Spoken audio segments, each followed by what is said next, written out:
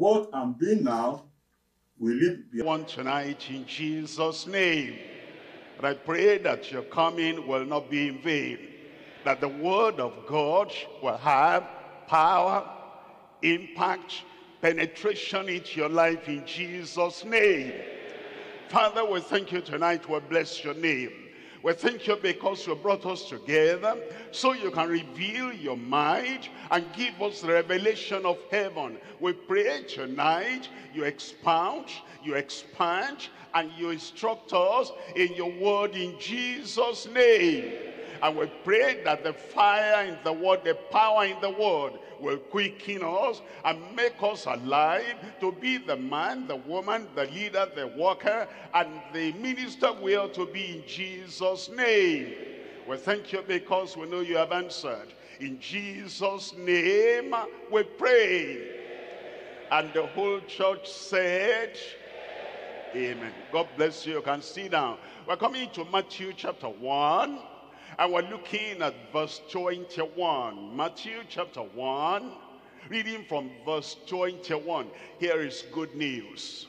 The good news that the whole world, from the beginning of creation to that time, they have been waiting for. Here is good news. The good news that God himself spoke about at the beginning in Genesis, when Adam and Eve fell and they were driven out of the Garden of Eden, the Garden of Peace, the Garden of Joy, the Garden of Pleasure. Here is the good news that comes to us that all the prophets have been thinking about. All the prophets have been examining, requesting, when will this happen? They read all those prophecies in the Old Covenant, in the Old Testament, that somebody is coming. And when he comes, it will bruise the head of the devil. When he comes, it will cleanse and totally take away all the consequences of the fall of Adam and Eve. And they were looking and expecting, where is he? When will he come? And all of a sudden, an angel came from heaven and appeared unto Mary and said, Hail Mary, you are favored above all women. And then gave her the news, and Mary said, how shall this be, because I never knew a man?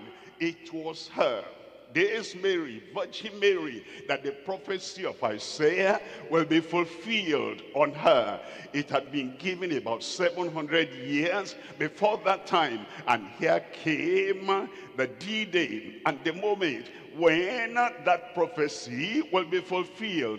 And eventually the angels appeared and they glorified God, and they said, glory to God in the highest and peace on earth, because to you is born this day in the city of David the Savior, Jesus Christ. And then those shepherds, they ran quickly to that place to go and see what they were told of. And when they got there, how happy they were, how joyful they were. And they left and they went and told all the people that they met. Today we're looking at the very message of the angel unto Joseph about Mary. Look at your Bible, Matthew chapter 1 verse 21.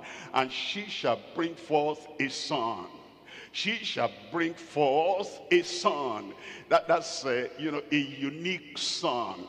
A son that is universally going to bless the rest of the world. She shall bring forth a son, and thou shalt call his name Jesus. You will not pull out any name like the Jewish people. I call him by the name of my father, by the name that I like.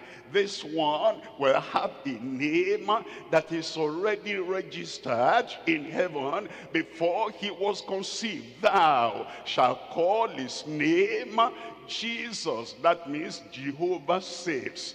Jehovah is the Savior. The Lord is Savior, for he shall save his people from their sins. In the Old Testament, all the priests that served and ministered in the temple, they still had their own sin. And so they'll make sacrifice for their own sin. The priests were sinful, but he shall save the priests from their sins. As you look at the prophets of the Old Testament, it won't take you long reading. You will know that those prophets, they had their sins. They were not free from sin all the time. But then he will come, and for he shall save the prophets from their sins. And then you find the parents all over in Israel, men and women. You've read about them, and you've seen their deficiencies, you've seen their iniquities, you've seen their sins.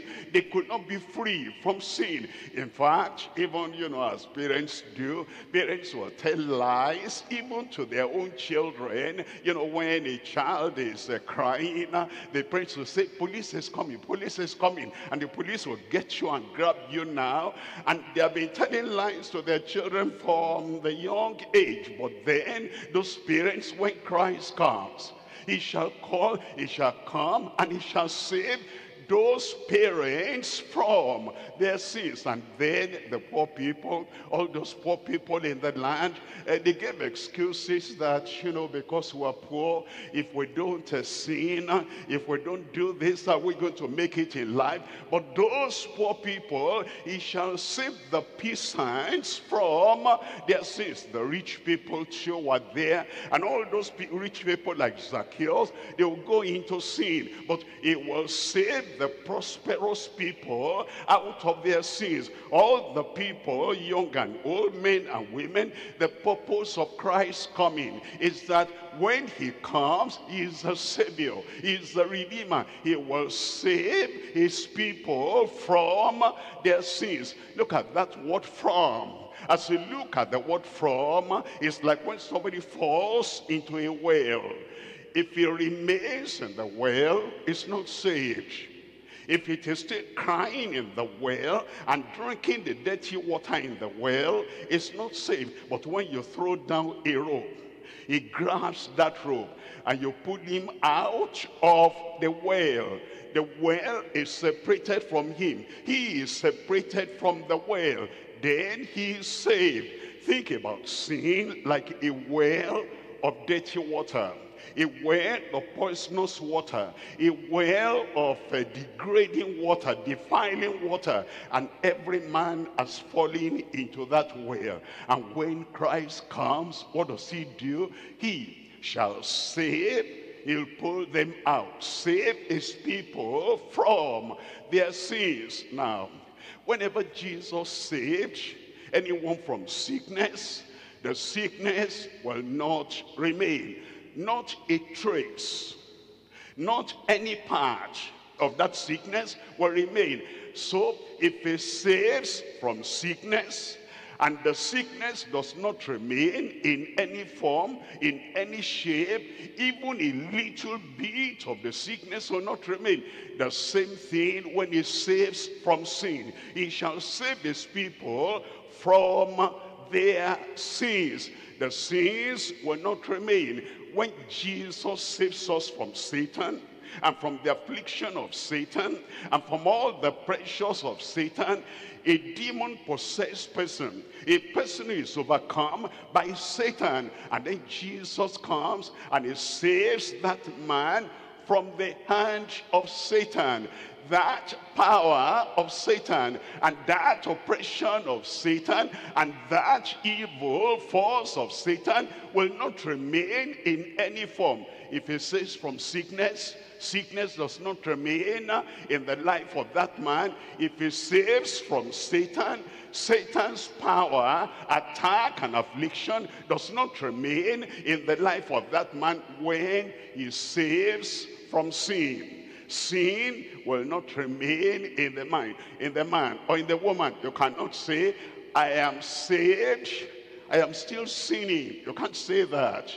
I am prayed for by Christ. Christ has healed me. I am still sick. You cannot say that. Christ has delivered me from Satan, but Satan is still having authority over my life. You cannot say that. He will save. He will rescue. He will deliver. He will take out his people from their sins. That's the good news. And good news makes people happy, makes people joyful. What you couldn't do for yourself, what you couldn't achieve for yourself, good news has come. Christ, the mighty one, Christ, the Savior, the mighty Savior, he has come to save his people. Who are the people? The people who flock to him, the people who go to him, the people who repent as they come to him and they trust him and they believe him and they accept him fully and they say, Lord, here we come, save us. He saves them and their lives will never be the same again. The subject tonight, Jesus, the Savior from sin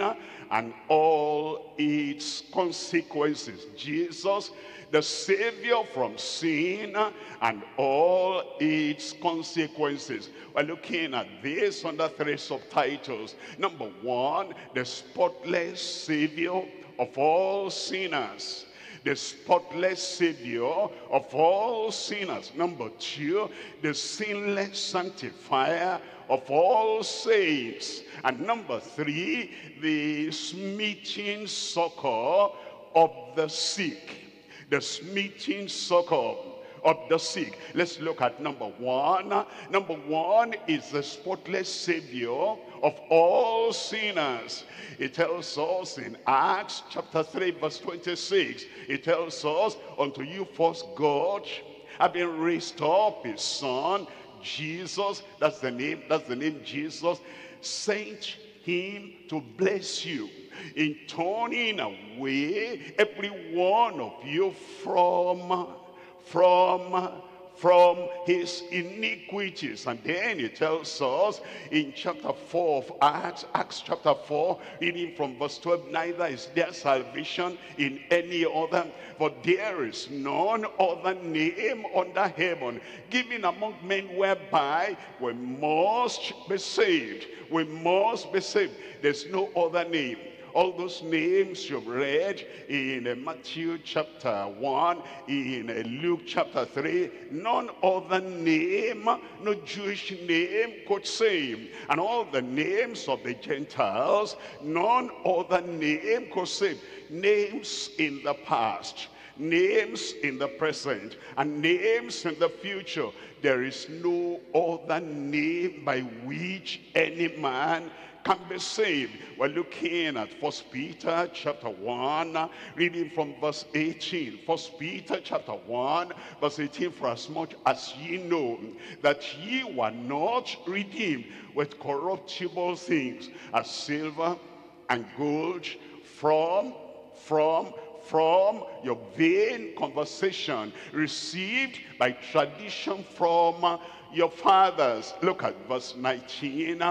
But with the precious blood of Christ, the precious blood of Christ, as of a lamb without blemish and without spot, is the spotless Savior of all sinners. There are 3 things there. Number 1, the prophecy fulfilled by Jesus as Savior. Number 2, the purpose of full justification, our salvation. And then number 3, the power of freedom through Jesus from all sins. Let's look at number 1 there in the prophecy. What we have read about in Matthew chapter 1. Look at Matthew chapter 1, reading from verse 21. And she shall bring forth a son, and thou shalt call his name Jesus, for he, only he can do it. For he, the spotless one, the sinless one, the eternal one, for he shall save his people from their sins. Verse 22, that tells us, now all this was done that it might be fulfilled which was spoken of the Lord by the prophet, saying, verse 23, it says, behold, the virgin shall bear with child, and shall bring forth a son.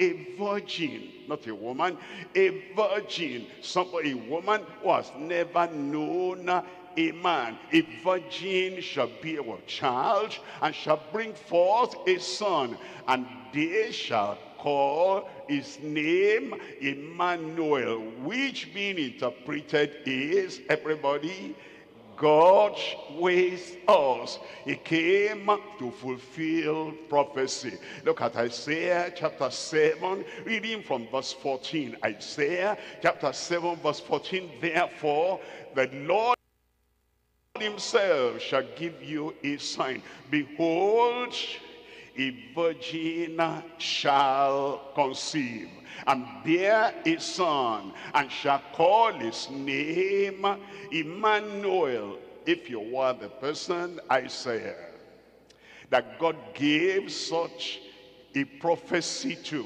a word, tell it, declare it, tell everyone that a virgin shall conceive. Have you studied science? How can that be possible? Why don't you think of what you are saying before you say that? Have you studied human history? Has that ever taken place? A virgin shall conceive. Why don't you think through before you declare all these things? Do you know the possibility, scientifically, humanly speaking, do you know how possible it will be? That's the problem of many preachers, not here, but over there in the world. Whatever they cannot prove scientifically, and whatever they don't know how it will happen, they cannot declare. A virgin shall conceive, a man shall be holy, a person shall be totally free from every stain, every spot, every defilement of sin. A man can be perfected by God. Be thou perfect as your Father in heaven is perfect. Whatever they cannot prove, whatever they cannot analyze scientifically, they don't believe that God happened. When we talk about God, he's able to do all things. He's able to fulfill whatever prophecy he has given. And so Isaiah, not thinking about what anybody will say, not thinking about the possibility of fulfillment, he was not the one to do it. It was the Almighty God that will do it. Therefore, he said it openly and he said it confidently. Therefore, the Lord himself shall give you a sign. Behold, a virgin shall conceive and bear a son, and shall call his name Emmanuel. Actually, Isaiah was not the first to say that. It had been prophesied earlier by God himself in a different language, but very clear in Genesis chapter 3, looking at verse 15. I will put enmity between thee and the woman, between thy seed and her seed. Everyone that is born into the world is referred to as the seed of the man. But this is going to be unique, distinct, different. This kind had never been, will never be, until Christ, and after Christ it will never be. It says, her seed, it shall bruise thy head. That is, when that seed of the virgin, when he comes, he'll bruise the head of the devil.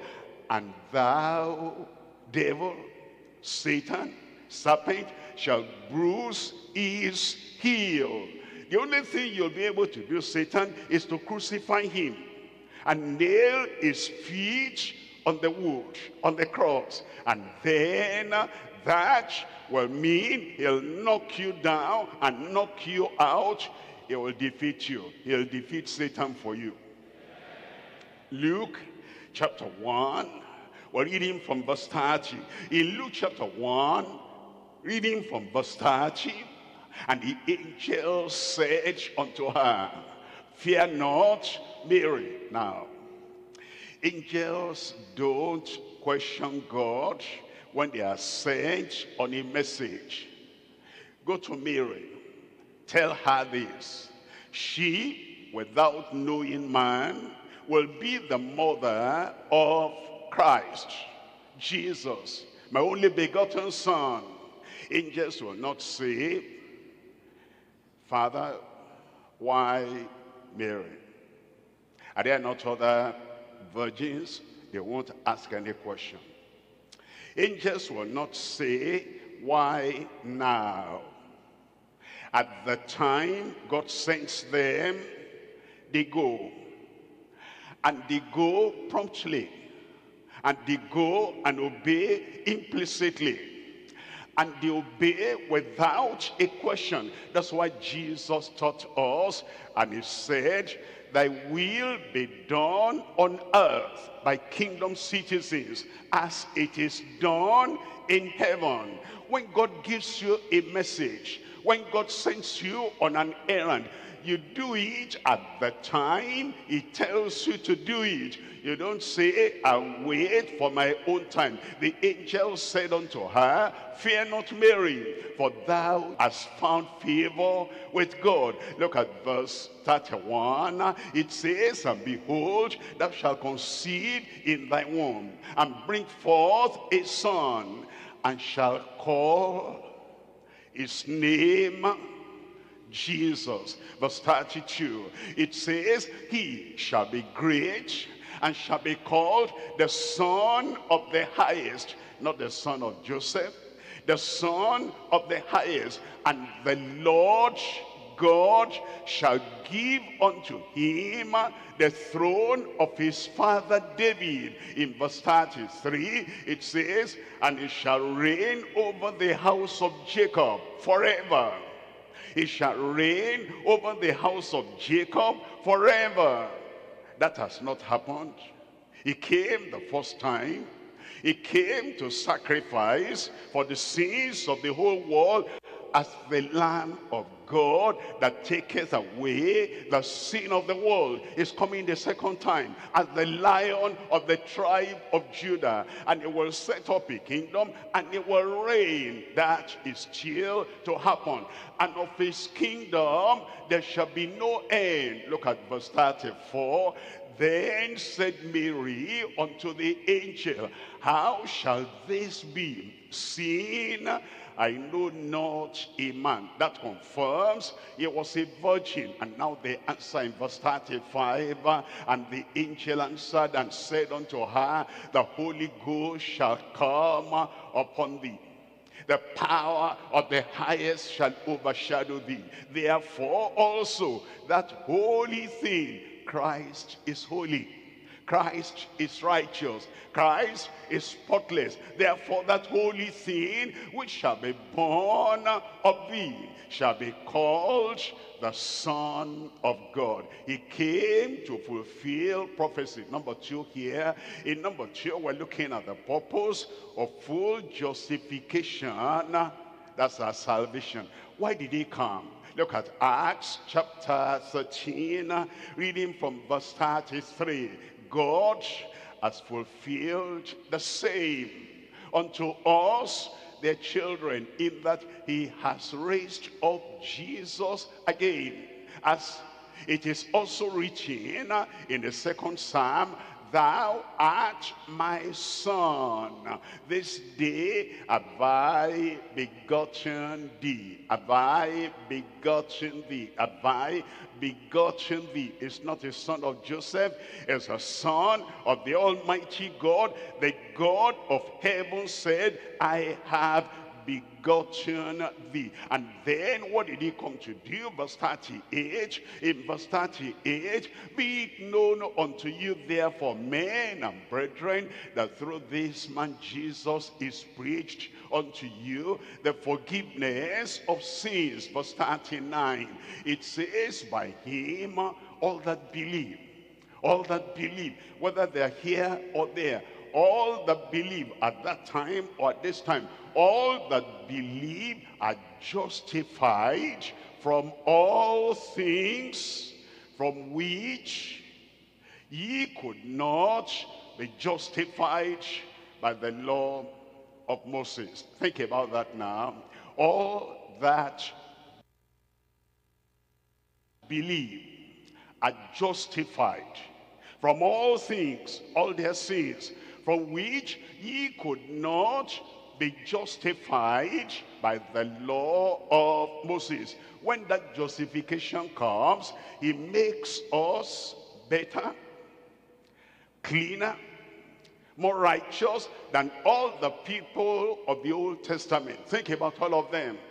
It says, all that could not be justified by the law of Moses in the Old Covenant, as we come to Christ in the New Covenant, the salvation, the justification, the renewal, the righteousness is higher and greater than that of the Old Testament. It tells us in Romans chapter 3, and reading from verse 24, it says, being justified freely, we don't have to bring an animal.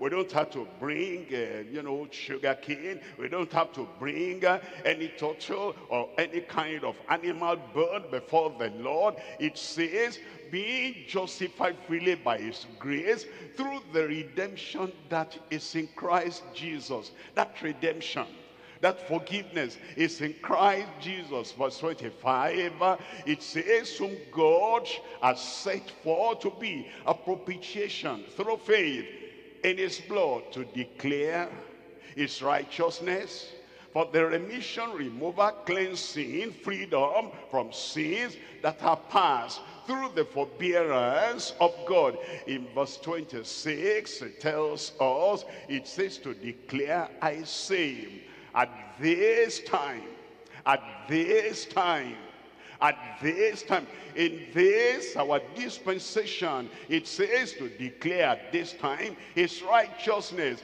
that he might be just and the justifier of him that believeth in Jesus. He came to save his people from their sins, but then everyone has to come, repent, believe in Jesus Christ. Number 3 here.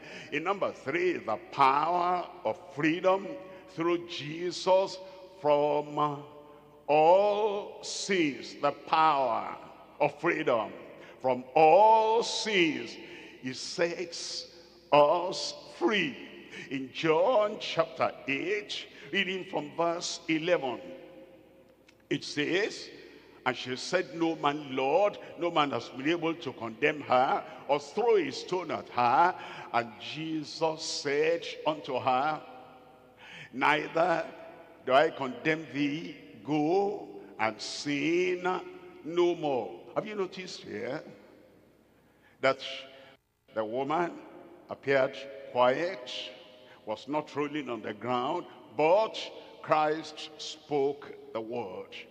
And anytime Christ spoke the word against Satan, against sickness, always fulfilled. And when he spoke against sin, always fulfilled. The woman became free. And then we're told in verse 32, it says in verse 32, and ye shall know the truth, and the truth shall make you free. Then in verse 36, if the Son therefore shall make you free, ye shall be free indeed. You are free. I am free.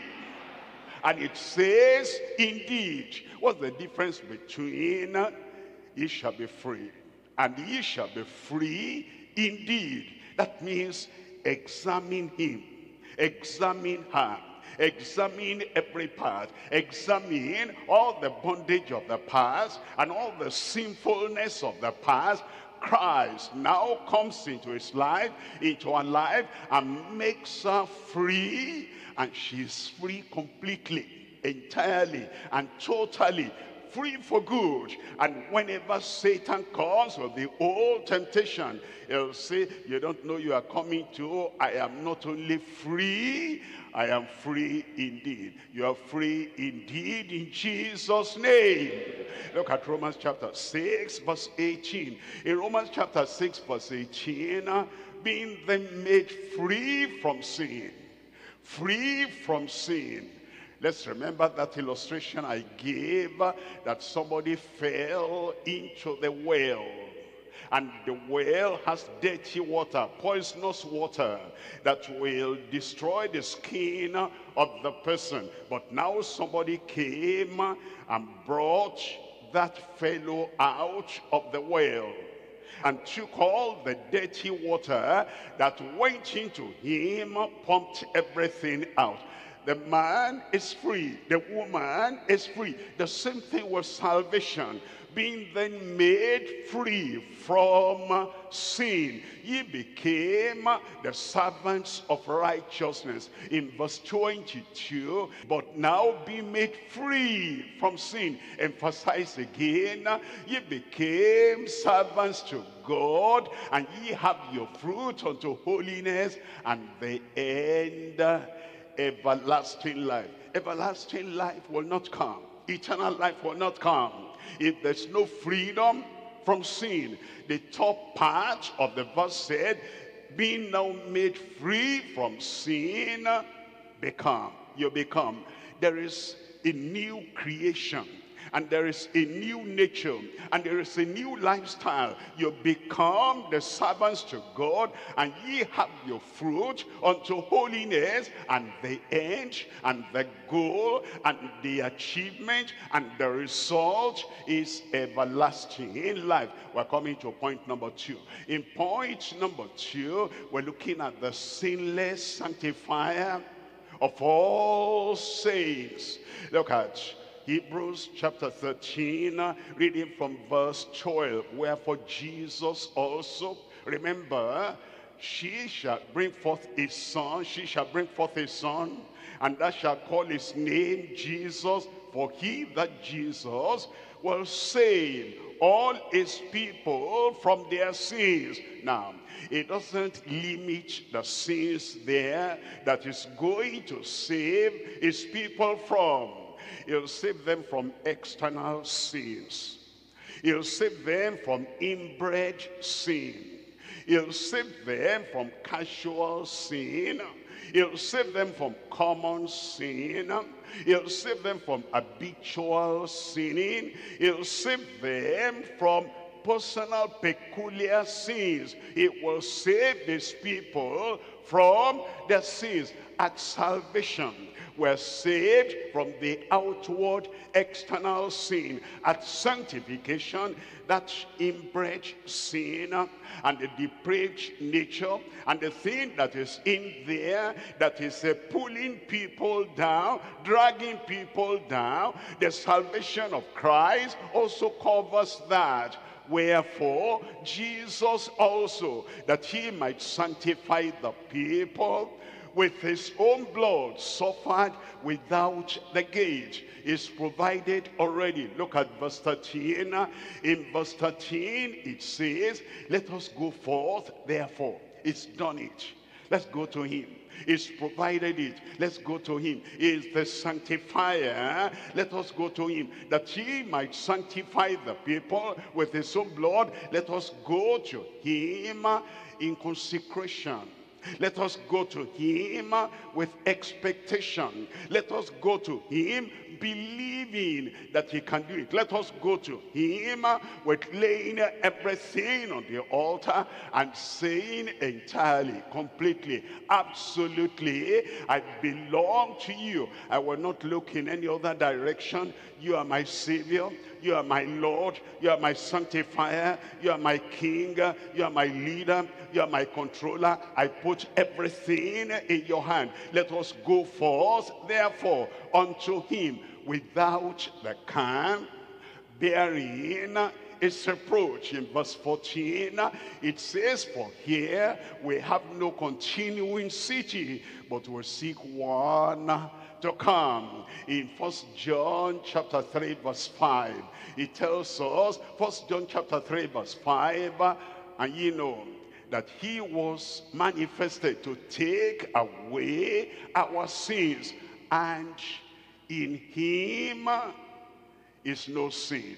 Take away our sin. He has taken away my sin. Look at the way you are saying it. Be it confirmed in your life in Jesus' name.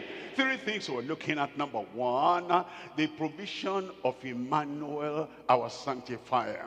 The provision of Emmanuel, our sanctifier. Number two, the passionate prayer of earnest saints. Number three, the possession of the entirely sanctified. Let's look at number one, the provision of Emmanuel, our sanctifier. In Matthew chapter 1, verse 23, it says, behold, a virgin shall be with child, and shall bring forth a son, and they shall call his name Emmanuel, which is being interpreted, God with us. Look at the depth of the miracle working power of God. Look at the height of the miracle working power of God. Look at the length and the breadth of the miracle working power of God. A virgin shall be with child. It's never happened before that time. A virgin shall be with child. And then it happened. If that could happen, according to the promise God gave in the Old Testament, I want you to, when you get back home, look at promises God had given in the Old Testament and see how deep they are, and see how impossible for man to have that fulfilled by himself. If God could give the promise, the prophecy, a virgin shall conceive, and it actually happened, every other promise will be fulfilled. And then it says, when he gives back to that child, his name will be Emmanuel, God with us. That means the same God that saved us is still waiting there. He wants to do the next one. He wants to sanctify. He wants to do something seemingly impossible, incredible. He wants to sanctify the heart of man. And he's able to do it because he is Emmanuel, God with us. Look at Psalm 130, Psalm 130, verse 7, Psalm 130. We're looking at verse 7. Let Israel hope in the Lord, for with the Lord there is mercy, and with him is plenteous redemption, deep redemption, great redemption. Look at verse 8. In verse 8, and he shall redeem Israel from all his iniquities. He shall redeem Israel from all his iniquities. That's Emmanuel. He can do it. He will do it in Jesus' name. In Titus chapter 2, reading from verse 14. Titus chapter 2, reading from verse 14, who gave himself for us, that he might redeem us from all iniquity, and purify unto himself a peculiar people, zealous of good works. That's what he can do. Let's say I was dormant, dead, like a dead log of wood. I wasn't moving. Nothing challenged me. I didn't have any fire, any passion, any zeal in me. And then it looks impossible for me to be able to raise myself up and have a zeal for good works. Emmanuel, our sanctifier, can get to me there, and then he speaks a word, and his word is like fire, and it gets into me, and then all the deadness in my nature, all the deadness in my constitution, all the deadness in my life, he takes away by a single stroke, by a single word, and then he purifies me to become a peculiar, unique person, and then he makes me zealous of good works. He can do it for every one of us. He will do it in your life.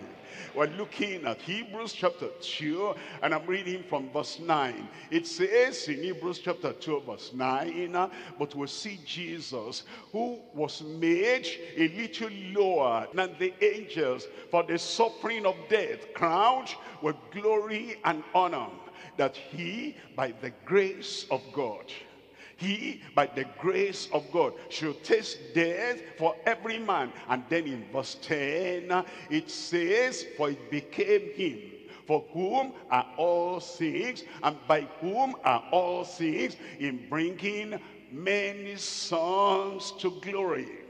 Bringing many sons unto glory. As you look at the descendants of Adam, the offspring of Adam, and everything is shameful. Look at their story in chapter 4 of Genesis. Look at their story in chapter 5 of Genesis. Look at their story in Genesis chapter 6. Look at their story in Psalm 14. Look at their story in Psalm 53. Look at their story in Romans chapter 3. It's like everything is degenerate. Everything is defiled. Everything is dirty. Everything is shameful. But now he comes, Christ, and he is that Emmanuel, our sanctifier, and he brings many sons unto glory to make the captain of their salvation perfect through sufferings. And then he tells us in verse 11, it says, for both he that sanctified and they who are sanctified are all of one, for which cause is not ashamed to call them brethren. He'll not be ashamed of you. He will not be ashamed of you. Here on earth and up there in heaven, he'll not be ashamed of us in Jesus' name. Let's come to number 2 there. Number 2 there is the passionate prayer of earnest saints. He wants to do that for us. But you know, salvation, if we're going to get salvation, we have to pray. We have to go to him. We have to show him we want that salvation. Not a so-so salvation. Not a make-believe salvation. Salvation that heaven will recognize and say, he is saved. Salvation that the Spirit of God will bear witness in the heart. He is saved. The same thing for sanctification. We come, already we know about the prophecy of Christ. We know about the promise and provision of Christ. But now we come passionate in prayer. In Jeremiah chapter 29, reading from verse 12. Then shall ye call upon me, and ye shall go and pray unto me, and I will hearken unto you. I didn't hear your amen there. He will answer your prayer. I said he will answer your prayer. When you pray for healing for the body that will go to the grave, he answers. When you pray for money, the money that will not be spent beyond the point of death, he answers your prayer. When you pray for marriage, life partner, the life partner that is just for us here because there's no marriage in heaven, he answers your prayer. When you pray for children, like Anna prayed for a child, the Lord answers prayer. He will answer your prayer. If you pray for those other things and God answers, when you pray for this sanctification that takes us right to the presence of God in heaven, he answered all the other prayers. He will answer this one. Look at verse 13. In verse 13, and ye shall seek me and find me when you shall search for me with all your heart. He will do it for you. Let's come to number 3 here. Number 3, the possession of entire sanctification. Possession of entire sanctification. And look at 1 John chapter 3, and we're looking at verse 3. In 1 John chapter 3 verse 3, and every man that has this hope in him purifies himself even as he is pure. Purifies himself. That doesn't mean you will not pray, you just do it and try your luck by yourself. If you're going to purify yourself, it means to take yourself to the purifier, to the sanctifier, and to the one that is able to make you clean and pure and righteous and holy within and without, whiter than snow. As you take yourself to him and you stay there and you abide there, I will not let you go except you sanctify me. That work of grace will be done. In your life, it will be done. In your soul, in your spirit, in your body, it will be done in Jesus' name. Chapter 4, verse 17. Chapter 4, 1 John, chapter 4, verse 17. Herein is our love made perfect. You know, we know that love is very important. Love one another as I have loved you, that the world may believe that the Father has sent me. This is the new commandment he has given unto us, brethren. Let us not love in word only, but in deed and in truth. A kind of love, agape love, the love of God in our heart, shed abroad by the Holy Ghost. Now, we know that when we're born again, we love God, we love one another. But the love is up and down. Sometimes we're in the valley, sometimes we're on the mountain top. Sometimes the love depends on the happenings around us. When we're happy, we love. When we're not too happy and we're thinking about something, our thinking will give us some sinking feeling, and then we don't love so much. But then when it comes in our heart and it purges our heart, and our life does not depend on the happenings of the day. Our lives do not depend on what we see, or what we feel, or what we think, or what people do, or what people do not do. Then he perfects the love, and he does that because he is Emmanuel. He has all the power, and when we pray unto him, he'll fulfill it in Jesus' name. Herein is our love made perfect, that we may have boldness in the day of judgment. Look at this. Because as he is, so are we. Not when we get to heaven, in this world, as he is. Love always flowing. Look at Jesus. Look at his love. He had been beaten.